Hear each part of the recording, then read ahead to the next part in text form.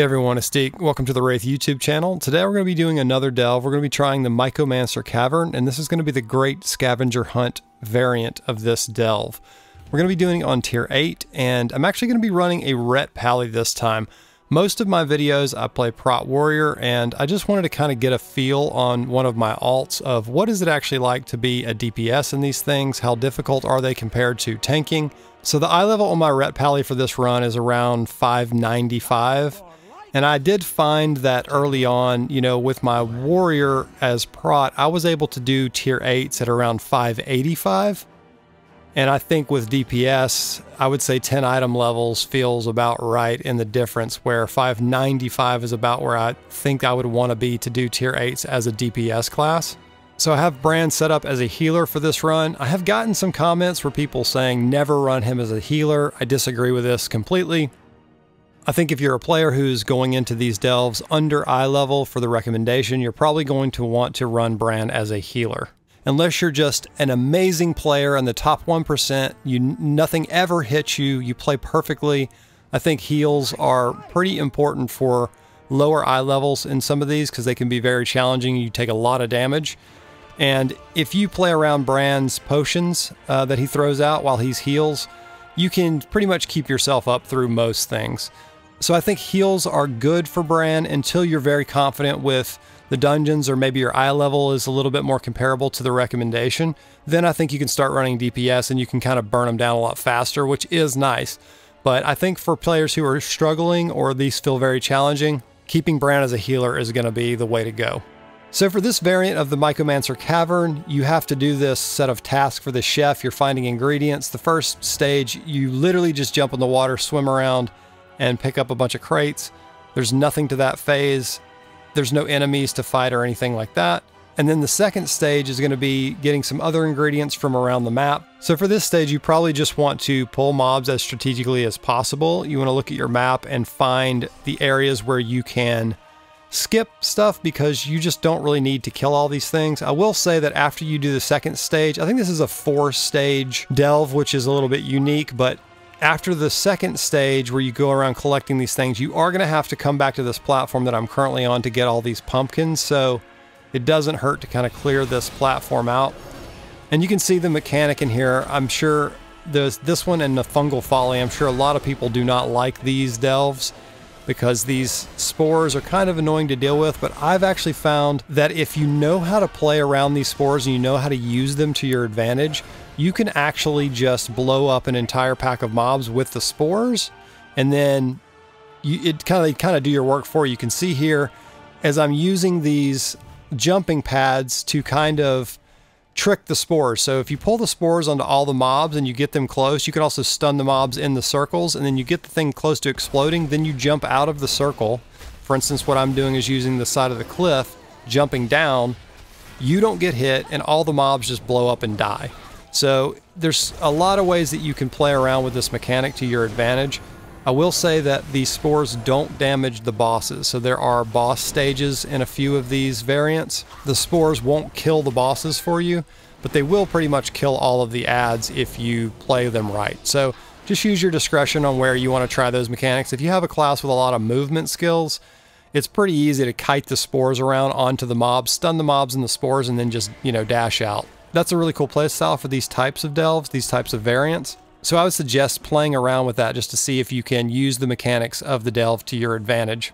In this map, you are going to be doing a lot of backtracking, so you use these little mushrooms to jump up and down on the platforms, and this whole map is just kind of a big circle, so you just end up kind of going around one way and then coming back around the other way to do all of the checkpoints. Like I said, I think there are 4 stages in this. It might actually be 5 stages. But, you know, a couple of them are not combat related, so it ends up being around the same amount of time it takes to run this one as most of the others. You can see what I do here with the spores again. Aggro the spore, aggro all the mobs into the spores, get the spores to explode, use the mushroom to jump up on the platform. So you can do this either way. You can use it where you're jumping down or where you're jumping up to avoid the explosion. And what happens, the reason I'm doing it that way is because the mobs are chasing me and then they run into the wall, right? It's a stopping point, so it kind of gets them all to one location. Makes it really easy to blow up the spores on them. You don't want to get hit by those spores. They do a lot of damage. I don't think I got hit by any in this run. I'm not sure if they would have one-shot me or not, but I would not be surprised if you're under eye level if they actually just one-shot you. There are a lot of mobs in this delve, but there's not a lot of challenging mob encounters in here.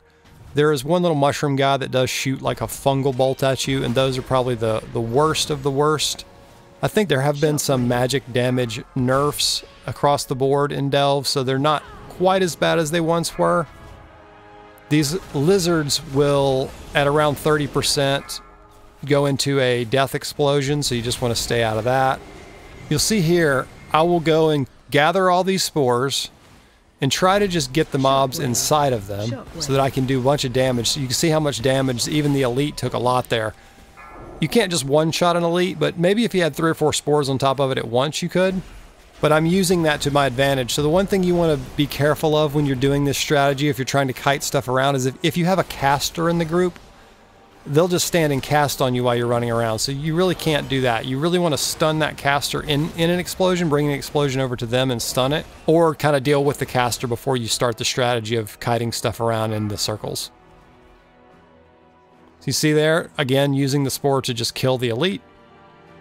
Makes those fights a lot faster, a lot easier. The spores do a lot of damage.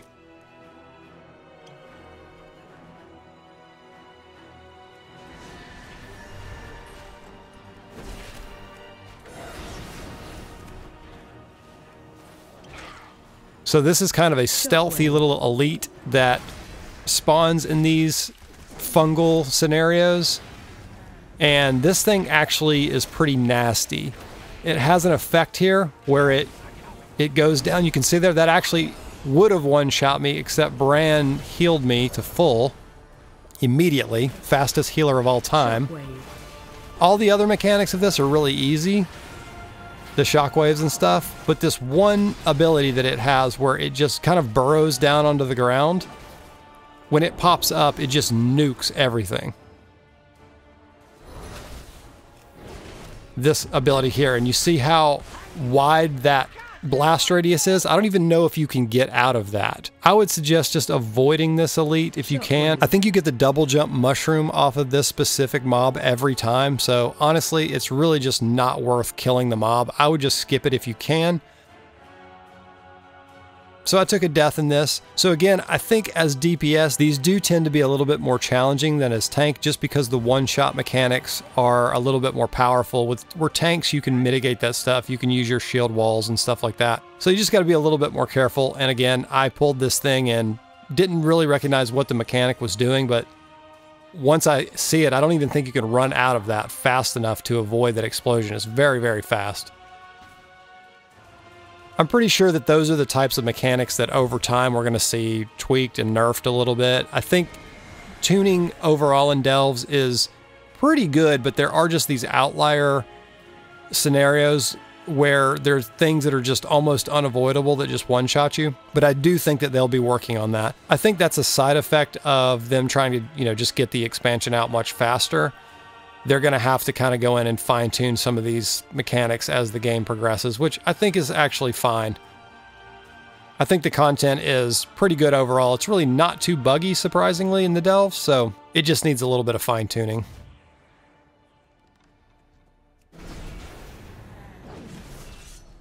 So here's a really good example of using these spore mechanics to your advantage. We're going to stack up 3 on top of each other, and then they just nuke all the mobs. After they blow up, they have a little intermission before they really start going off again, but you can just keep doing this because they never actually go away. Pull the mobs into it, blow them up. Definitely helps to get these things down a lot faster, and you just don't have to deal with them for so long. You can see here's another lizard that's got this explosion. You can just run away from that. You don't even have to DPS them down or anything. We'll finish up that leg of the quest there. We're going to circle back around and finish off this elite that got me earlier. That's one of the nice things about these uniques, that if you get them down, they don't regain their health, so you can always come back and just finish them off. You'll see here I do get the double jump mushroom, which heals you when you double jump. I really just don't find that to be very good. Maybe players that are just constantly jumping their characters, they will say differently, but I don't do that, and I just don't find that power to be very good in these. Just looking around to figure out where our next objective is.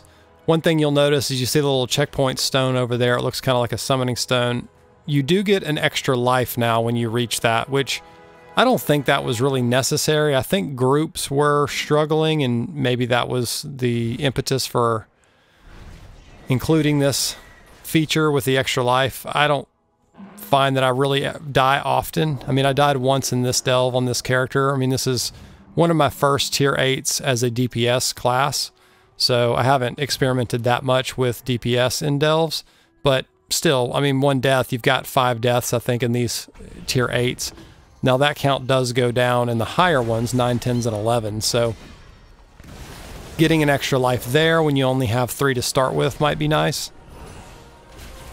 You'll see here there are a couple of casters are casting this Rotten Bolt on me, and you can see how much damage I'm taking here. So these are the pulls that tend to be kind of scary. Don't be afraid to just use your CC on one of these things. If you're a mage, you can sheep one of them. For instance, what I could have done here is just spec into Repentance, and then, you know, just taking one of them out of the fight. So occasionally you will kind of get into pulls like this, and you might die on them, and you just have to kind of reassess and come back and figure out, you know, how you're going to handle the pull. I actually really like this about delves. It reminds me of how it felt back in like Burning Crusade, just doing dungeons. Things were hard. You needed people, you needed one person in the group CCing something so that you could actually get the pulls down. And that was actually kind of cool. I mean, it was hard, and sometimes it could be frustrating, and sometimes groups couldn't even do dungeons back then, but I'm kind of happy that we have things like that where people may be thinking, man, I should take my CC talents, or, you know, I want to use these skills that I don't really typically use when I'm, you know, just DPSing in a dungeon or in a raid or something. So I think delves are actually really good content, and they're very valuable to the game in terms of getting some more dimension to classes and playstyles. So I'm actually really happy with that. I'd be interested to hear what you all think about delves. Are you seeing these things that I'm seeing, like these maybe unique playstyles or playing around mechanics and stuff like that? So love to hear that in the comments. So we're on to the last stage of this variant here, and unfortunately I did somehow pull this mob from the top, and you see how it's got the long blue line? The empowered thing is stretching all the way up from that top thing, so this mob never kind of loses empowered. So if a mob is empowered by Zekvir in a delve, it can't lose it. You can't kite it out of it or anything like that. And as a matter of fact, one tip is that if you move a mob that doesn't have empowered into the Zekvir zone, that mob will become empowered. So that's something to avoid. But I really didn't want to have to fight this mob. I had been trying to avoid it the whole time, just because these big elites just have so much health. And you really don't get that much XP for Bran off of killing these elites. You know, you get a lot off of the little curios and chests and stuff you find, and then you get a lot when you complete the delve. But I just try to usually skip and avoid some of the big elites if I can, but once something aggroes you, it's just never going to leave you alone. It'll chase you around the entire instance for the rest of the day. Shockwave.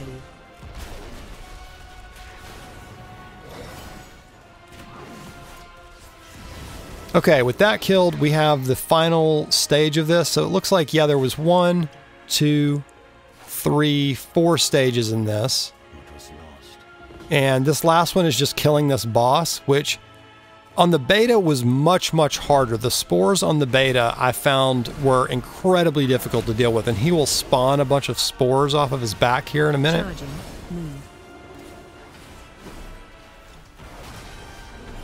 This fight was really hard on the beta.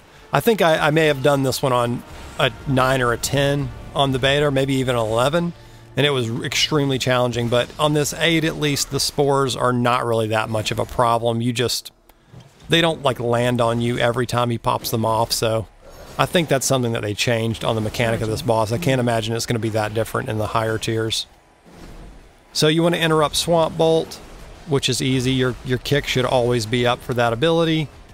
He does the Spore Song, he spawns a bunch of spores, just make sure you don't stand in them. You can kite the boss into the spores. He might take a little damage, but it's not really that significant, so I just kind of ignore that mechanic.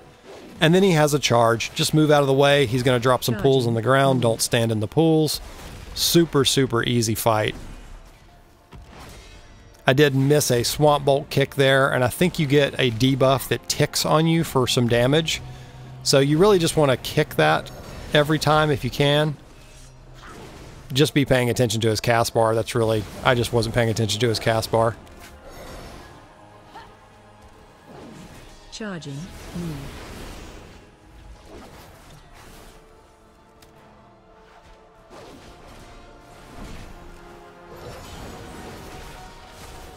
He's not one of the bosses that has a mechanic that just does unavoidable damage that ticks on you for 5 seconds, which makes this one pretty easy.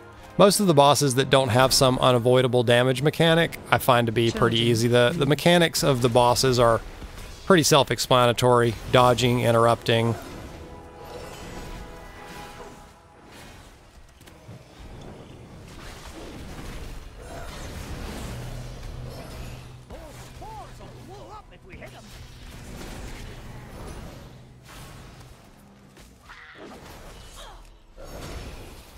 I'm not a Ret Pally pro by any means. I'm sure my build is not optimal, and I'm probably not pressing my buttons 100% optimal either.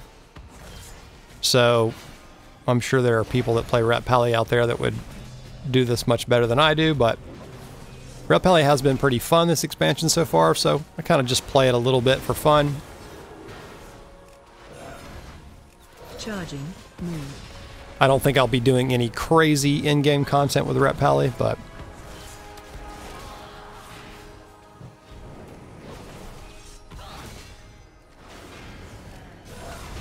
And there we go. With that, we finished the delve. We finished this variant of the delve.